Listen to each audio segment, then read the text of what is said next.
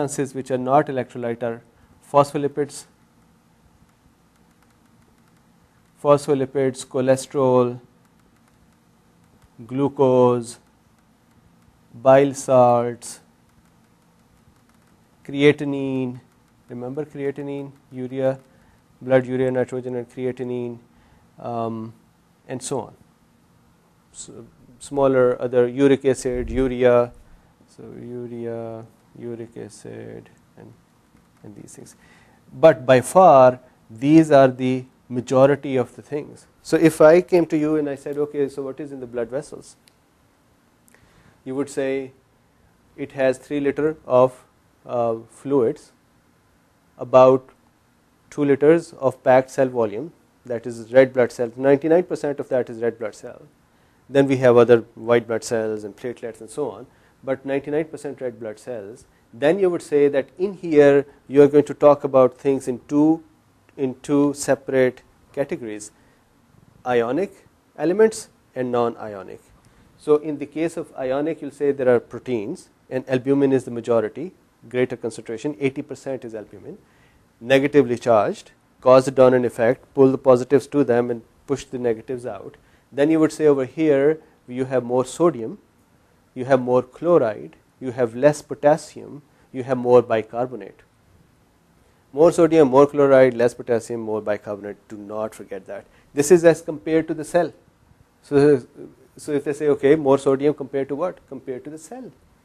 So we are comparing these two things. Then non-electrolytes, non-charged elements, the majority, I would say about 60% of non-charged elements are phospholipids, and then about another 20-25% is the cholesterol. So these are the fatty acids and cholesterols which are making about 70-80% of the remaining substances in here. Then glucose is a major amount, you know that about 80 to 100 milligram per deciliter. Then we have bile salts, creatinines, urea, uric acids, and stuff like that. So these are the compositions here. So another important takeaway: what caused the sodium to be outside more? Sodium potassium ATPase pump. That pump is responsible to keep the sodium out. Do not forget this. This is the very important concept for you. It is going to be very important for understanding how the edema occurs. This is very important to understand how the intracellular or non-pitting edema occurs. This is very important to understand how the muscular functions and the neurological functions and those things they work. So sodium, very important factor to understand, more on the outside. Potassium, very important, more on the inside. Bicarbonate, very important for acid-base balances. It's a buffering system, more on the outside. Chloride is a buddy of the sodium, so wherever sodium is, the chloride is there, so more on the outside, less on the inside. Water, of course, would follow these. These are the drivers. So water would then be following. So what are the factors which keep water here, and what are the factors which keep water here? So please remember this. Now do not forget this. The water distribution in this area, intravascular versus interstitial. The factor which decide how much water gets out of the vessel into the interstitium, and then how much water comes back. Remember the hydrostatic pressure and the oncotic pressure. The oncotic pressure is the pressure on the water exerted by the proteins, right? And the hydrostatic pressure is the pressure exerted on a fluid present in a pipe due to the diameter and those things. So the oncotic pressure and the hydrostatic pressure, these are the factors which define how much fluid would stay in the vessel and how much would go out in the interstitium. So when you have edema would mean, we'll talk more about it, edema would mean there is more fluid either in the interstitium, or the cells have swollen up and they have gotten more fluid in them.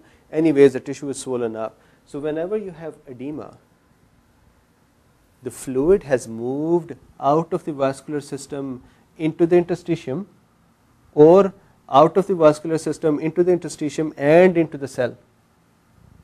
And you have to understand why that happened. There are two basic factors. You have oncotic pressure of the proteins, and you have the hydrostatic pressure. So you should immediately, as a doctor, as a student, you should say, okay, the person has edema, what happened to his hydrostatic pressure? So then you should see all those factors which contribute to the hydrostatic pressure. And you should say, okay, what happened to his oncotic pressure? And you should see all those factors which contribute to the protein. For example, liver cirrhosis. Reduced amount of proteins manufactured, reduced amount of proteins present in the intravascular system. Less protein in the intravascular system, less oncotic pressure. What would happen? The water will become a very sad guy and say, okay, fine, I have less protein. I was a happy water, but I think I cannot live here anymore because I was holding on to my dear friend proteins. They are not there anymore. I'm going to move out. So the water is going to move out in the interstitium, right? Or think about this. Somehow due to hypoxia or other cellular membrane injury or some toxic poisons which cause the sodium potassium pump to reduce functioning, what will happen? Sodium would move into the cell. And remember, sodium always, so this is, let's say, sodium always have water with him as a friend. So water is here, sodium is here. When the sodium moves in, it takes water with him.